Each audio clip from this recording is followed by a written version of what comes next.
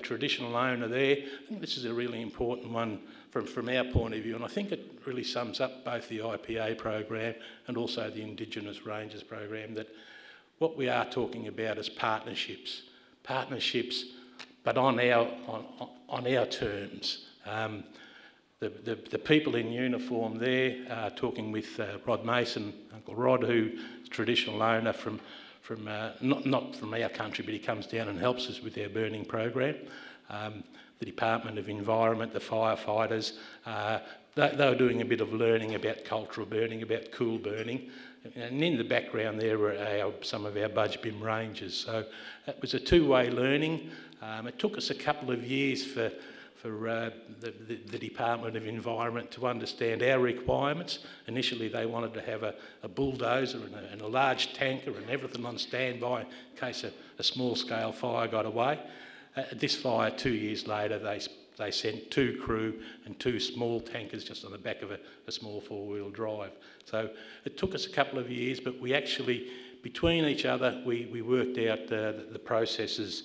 But it is important that we have the support of those state agencies, Parks Victoria as well. It is extremely important, but again, I reiterate that it's on our terms. Just a few other images. And just very briefly, and for me to finish up, you know, in 1984, all the only access we had as traditional owners was to about 2 hectares of land at the local cemetery. Over the years, we've had High Court cases, we've had native title, we've had land acquisitions, and we've extended our country to access to country to about 3,000 hectares.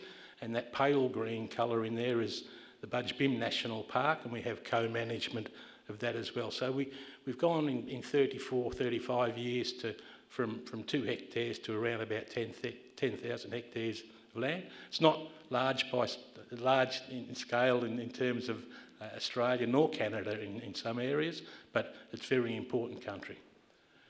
All our properties are Indigenous protected areas, so we manage them for the protection of their natural and cultural values. And this is an important slide. What's most important is that our mob, we have a cultural responsibility to country, but we also have to be able to enjoy country. And we've got that land back. We need to get our mob out on country and ensure that we are improving country. There, that's it from me. Thanks.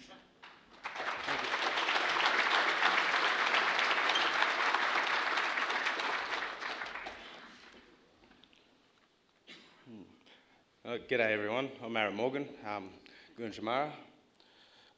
23 years of age, and I'm just very blessed to have the opportunity to come over here and present to you today. So I'll start off with a little slide I had together. Just talk about the ranger workload. So this just explains a bit about the Gunjamara country, first of all. So Gunjamara country is bordered by 3 rivers, as you can see. The Glenelg River over on the western side. To the north, we've got the Wannon River and the Hopkins River over on the eastern side. So within them, traditional boundaries, there was about 57 clan groups or mobs or family groups. But where I specialise is, the Budge Bim lava flow, which is that little shaded area in the middle. So Budge Bim, give a little introduction to him. He's one of our creative beings. I'll just find my notes here. Okay, so 30,000 years ago, he erupted. He was a volcano, I should add. Blew his top. He spewed his teeth and his blood all over the landscape, and recreated the rivers and the streams and lakes. When that lava solidified, it turned into the volcanic rock that we, found very resourceful. It was our housing. It was our way to catch our feeds. And it was, our shelter also from the colonisers. The volcanic rock was, used to build our houses, and I'll talk about that later. There's a video that I think has a bit about our houses in it, but let's go to the next slide. Talk about the range of works. So weed control, we do a lot of weed control. So weeds of national significance are the ones we're trying to target, really. we realised that we cannot, I suppose, attack and kill all the weeds. So we're just really trying to contain it and make sure they don't outbreak and, I suppose, mess more with the Indigenous protected area landscapes. So weed control, we try to keep on top of if we can, but sometimes we can't. We let it go for a bit and then there's a lot of work on us. So pest control is the same thing. We face a lot of problems with rabbits, foxes, deer, cats, and just recently now feral pigs are getting around and tearing up all the ground and all the rocks and that. So, and they're getting pretty close to some culturally sensitive areas. So we want to get to, controlling them before they get to and destroy these cultural sites. Culture burning, so there's a little bit about that Uncle Dennis talked about.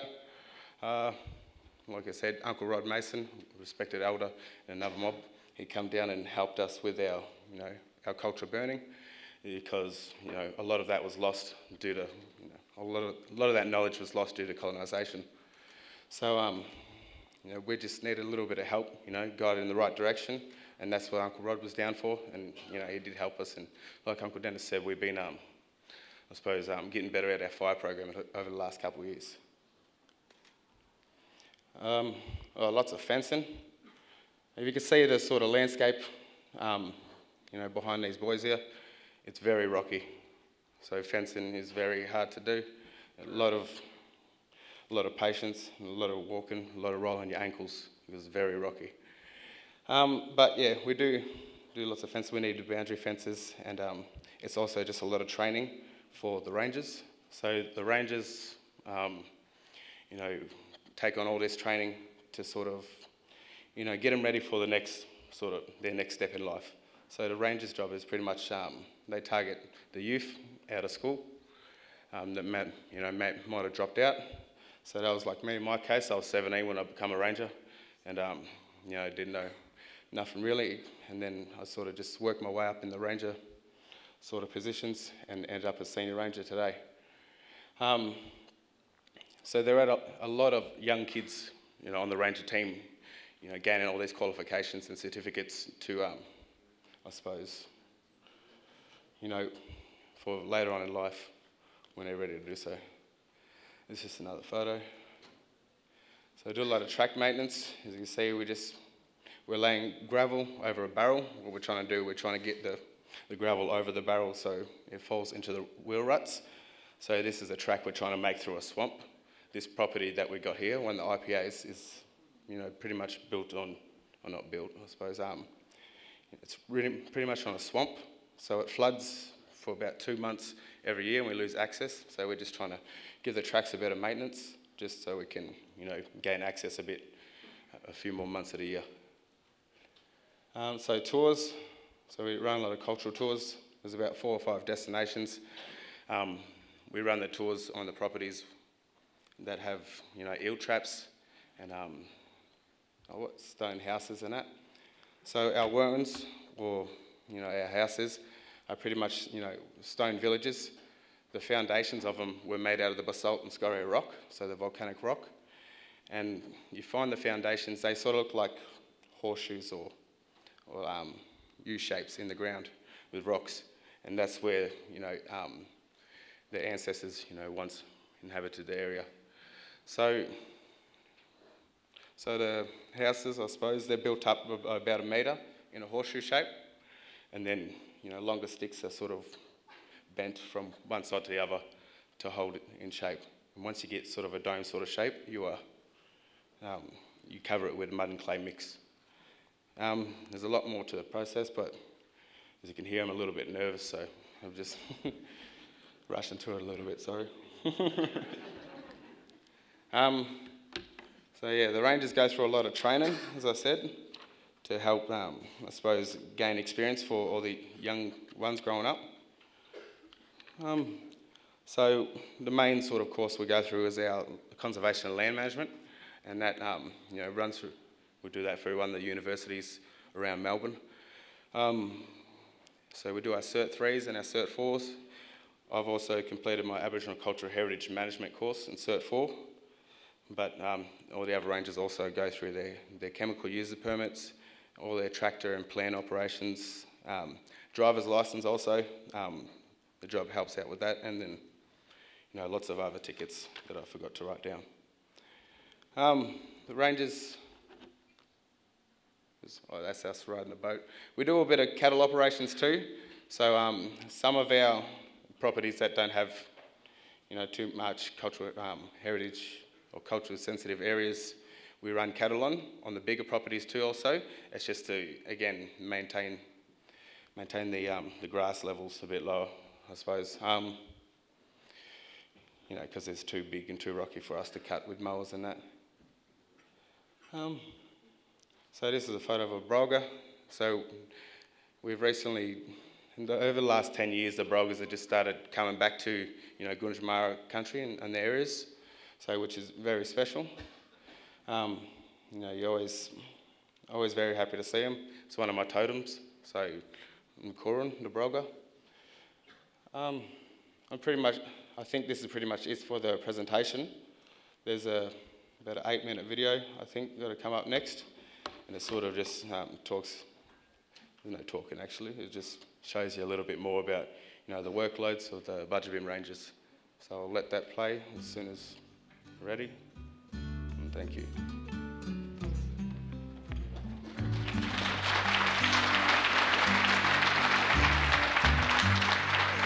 Look for me in my dreaming, in your heart, in the winds. Look for me in the storms at night, in the clouds over the sea. Look for me, look for me. I am there, look for me.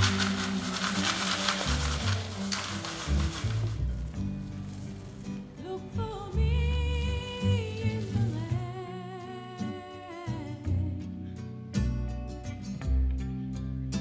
the land of which I am part. Look for me in my children, in my family.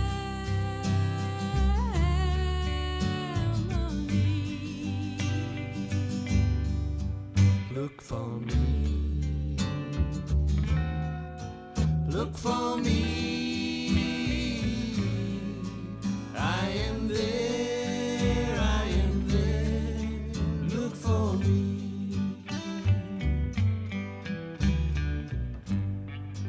Look for me in the morning, when sunlight touches your heart.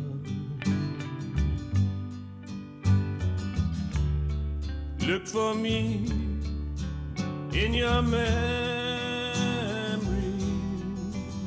in the winds, oh, in your arms. Look for me, look for me. I am there, look for me, look for me, look for me. I am there,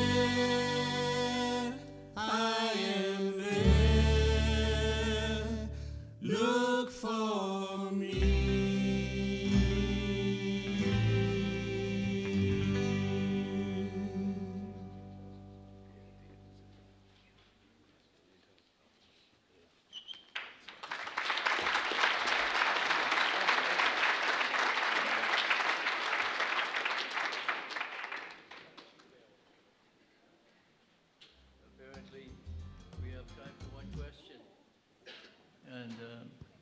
I was given a list of questions, so I'll pick one that's not there. Yeah, what I'm interested in is governance. Governance over traditional lands, and that you have 70 indigenous protected areas. What advice would you give to the Premier sitting here? And say the Prime Minister who may be listening. What advice would you give to these leaders of Canada in terms of governance of indigenous protected areas? Excuse me. Look, I think my advice is that have the confidence that the Indigenous people, the First Nations people, I should say, have the capacity to do a lot of this. Certainly the commitment is there, and I'm sure the capacity is. Make sure you do it on their terms. I think that if the government tries to impose, I know it would have happened with us with the Indigenous Protected Areas program, if the government tried to impose its will on there, the barriers would have went up for sure. And it wouldn't have worked. It wouldn't have worked to the degree that it has today. But I know that 20 years ago, the state government, national parks agencies, they were very reluctant to support the program. They seen themselves as the only land managers on country, and didn't recognise that Indigenous communities could manage country. I think that we've shown that over the years, and that's why I pointed out that one with the cultural burning photo, that, look, we all learn from each other. If we take it step by step, if there's enough resources to be put in, again, I think everyone recognises that 25 million is a drop in the bucket compared with what's required, but adequate long-term resourcing, funding contracts. We have funding contracts for 5 years at a time. That's okay. It could be better, but I'd take that any day. It's just supporting the traditional owners, the First Nations people, to carry out their aspirations, because their aspirations really will coincide with the aspirations of the biodiversity requirements and the cultural heritage requirements of country. So, yeah, please, it won't work any other way. We see that in Australia, sure. Sorry, my voice is going a bit. And if I could just say one thing, I'm sorry, at the beginning I forgot to acknowledge the wonderfully warm welcome to country that we got, and that ceremony this morning. It was fantastic, so my apologies for getting that at the start of my speech.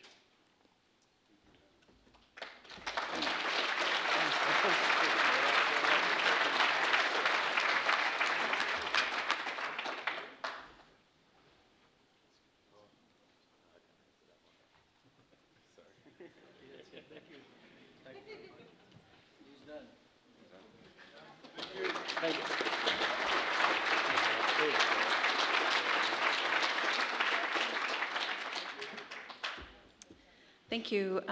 Thank you for helping us moderate Ovide. We'd like to say thank you to the gents for your fabulous presentation. If you have a chance to have a talk with them over coffee or something, I would encourage you to do so. It was a pleasure to see that wonderful work going on.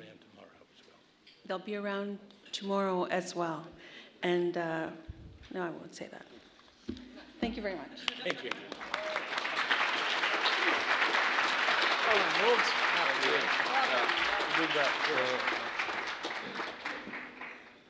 Well, it gives me a great pleasure, and it is an honor to welcome, I don't know what number Premier you are, Mr. Premier, but whichever number you are, I think you're getting to be our favorite one. We'd like to welcome Premier Horgan to the podium to say a few words to you.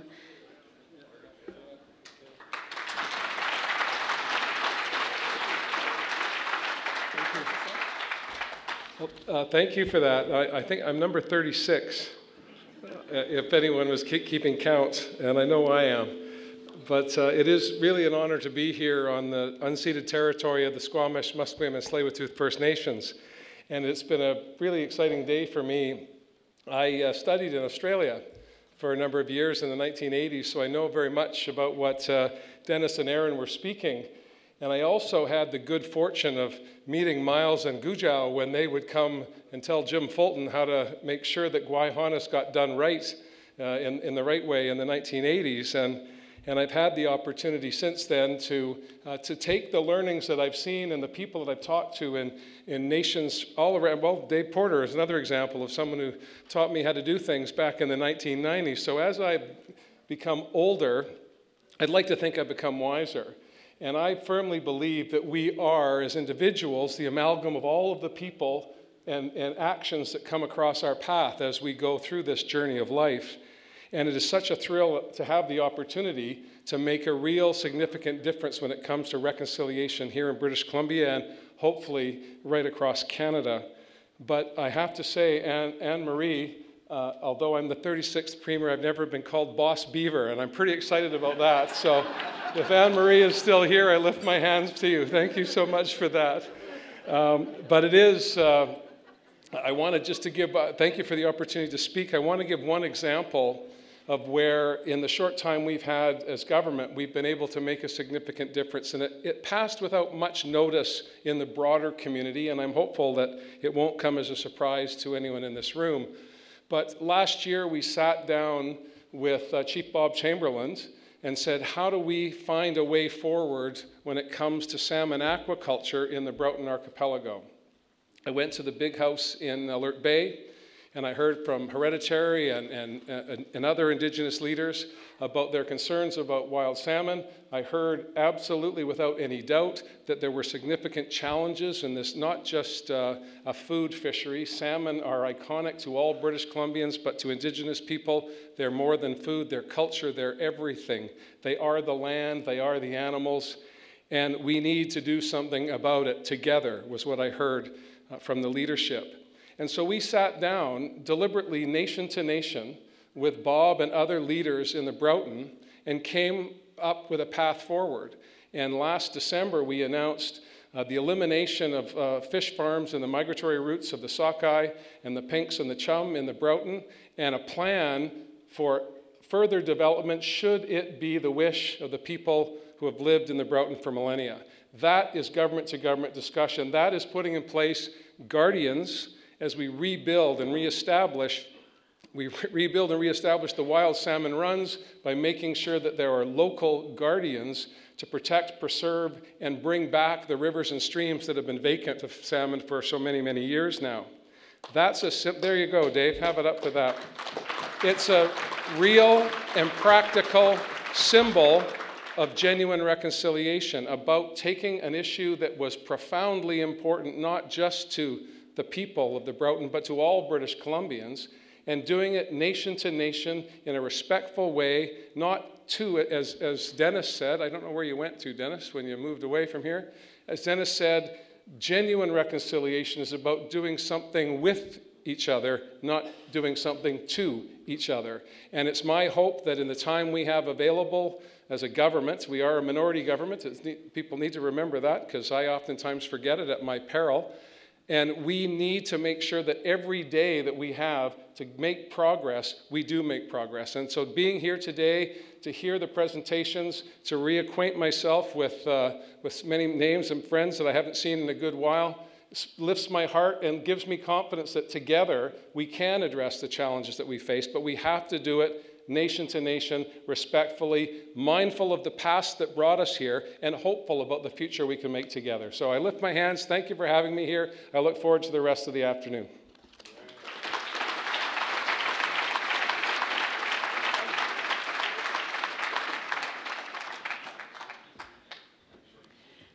Thank you very much, Mr. Number 36, Premier of British Columbia.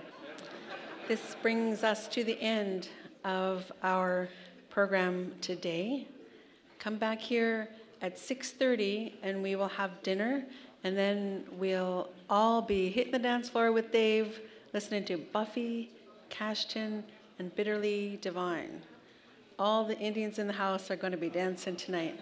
Thank you very much. Come back here tomorrow morning at 7, but see you at dinner at 6:30. Thank you.